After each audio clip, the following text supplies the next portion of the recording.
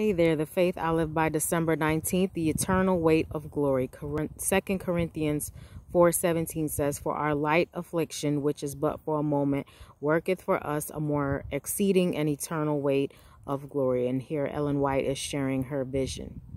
She says, "I was pointed to the glory of heaven, to the treasure laid up for the faithful. Everything was lovely and glorious. The angels would sing a lovely song that they would cease singing and take their crowns from their heads and cast them glittering at the feet of the lovely Jesus, and with melodious voices cry, 'Glory, hallelujah.' I joined with them in their songs of praise and honor to the Lamb, and every time I opened my mouth to praise him, I felt an unutterable sense of the glory that surrounded me. It was a far more an exceeding and eternal weight of glory," said the angel. "The little remnant who love God and keep his commandments and are faithful to the end will enjoy this glory and ever be in the presence of Jesus and sing with the holy angels." Then my eyes were taken from the glory, and I was pointed to the remnant on the earth. The angel said to them, "Get ready, get ready, get ready.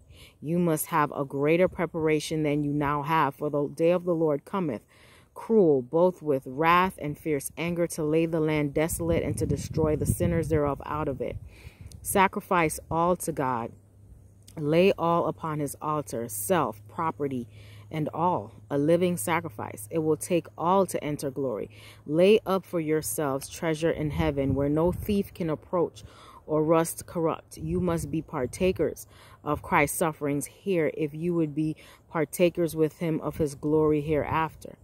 Heaven will be cheap enough if we obtain it through suffering. We must deny self all along the way, die to self daily, let Jesus alone appear, and keep his glory continually in view. The work of salvation is not child's play, to be taken hold of at will and let alone at pleasure.